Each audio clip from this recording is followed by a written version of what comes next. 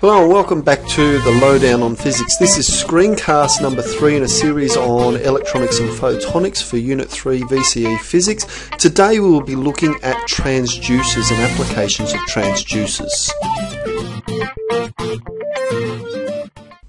To start with, let's have a look at what a transducer is. In its simplest form, it's simply an energy converter. It transforms energy from one form to another. So either from electrical to something useful like light or kinetic energy or heat energy, or it can do the reverse. It can go from heat energy or light energy or kinetic energy and into electrical energy. Where do we use them? In communication systems and often in instrumentation and control systems. Think about pushing a button on your remote control and making the TV do something. So basically they are the interface between the environment and the electronics. We have two types of transducers. We have an input transducer and an output transducer. Basically they change non-electrical energy into electrical energy. That's an input transducer. So an example of such things would be a microphone, solar cell or a photocell, and a thermistor. That's what tells the temperature for your, say, your freezer to turn back on and cool it off, or for your oven to turn off and stop heating up. So thermistors, basically what happens with a thermistor is that they have a resistance that changes. It varies due to the temperature, and that's basically because of the semiconductors that it's built out of. They're an input transducer because they use thermal energy to adjust the voltage in a voltage divider. Where do we use them? They have masses of uses. Particularly we've got fire alarms. You have on your car dashboard, you have an indicator telling you how hot your car engine is. Any electronic thermometer that's going to be used for measuring temperature, and as such the extension of that would be as a thermostat, which controls the temperature in household equipment, in industrial equipment, so your air conditioner, your heater, your fridge, your freezer, your oven, for example. So the graph would look something like this. As the temperature gets warmer, the resistance decreases. So it's not linear. It's very, very much one of those things that you've just got to check the graph and read off the graph in order to determine the resistance for given temperatures. So for example, here at 40 degrees, it looks like it's probably around this is in kilo ohms, so probably around maybe the 700 ohm mark. So let's have a look at an example that's fairly characteristic of what you might see in your exam. We've got a thermistor. We're told that it follows the resistance curve that's at the bottom, and it's placed in a voltage divider as shown.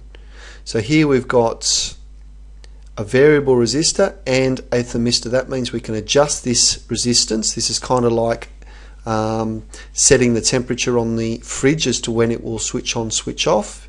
All you're doing is adjusting the resistance in the circuit. We have 9 volts across it. This is sort of a simplified way that they show the diagrams in Unit 3 Physics. So 9 volts out to 0 volts across the two resistors. We're measuring V out across the thermistor. Okay, so the question is, what's the value of the variable resistor if the temperature is 200 degrees and V out is 6 volts? Okay, so V out is across the thermistor and the temperature is 200 degrees. At 200 degrees we have 10 ohms of resistance. So that's first step, is work out the thermistor resistance. Then we can use our voltage divider equation. V in was 9 volts, V out is 6 volts, and 6 volts corresponds to the 10 ohm resistance of our thermistor. So we want to know what the resistance is of the variable resistor. So substituting in, we're rearranging, expand that 6R plus 60, simplifying that down, we end up with 6R equals 30, or R equals 5 ohms.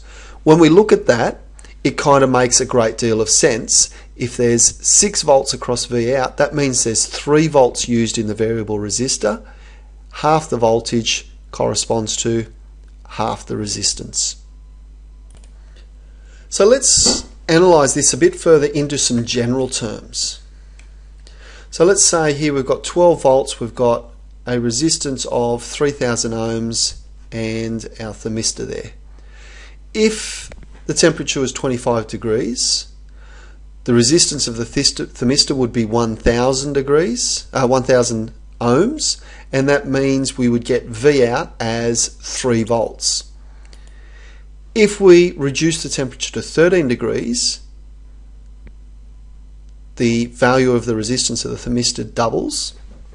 V out increases to 4.8 degrees. And if T is reduced to 6 degrees, the value of the resistance of the thermistor is 3000 ohms. V out increases to 6 volts. So what do we notice here? As temperature drops, this resistance increases. How do we use this information? One of the questions they love to give you in VCE physics is, where would I place V out? Do I replace it across the thermistor or across the resistor? And it depends on whether you're using it as a heater or as a cooler. And they'll ask you one or the other, and that's pretty much a guarantee. So this is something that you can put onto your cheat sheet and then just reword it to suit the question you're asked. So let's look at that. So as R thermistor increases, V out increases. So if V out's increasing as temperature drops, the question is, would you replace the heater or the cooler across here to counter the change in temperature?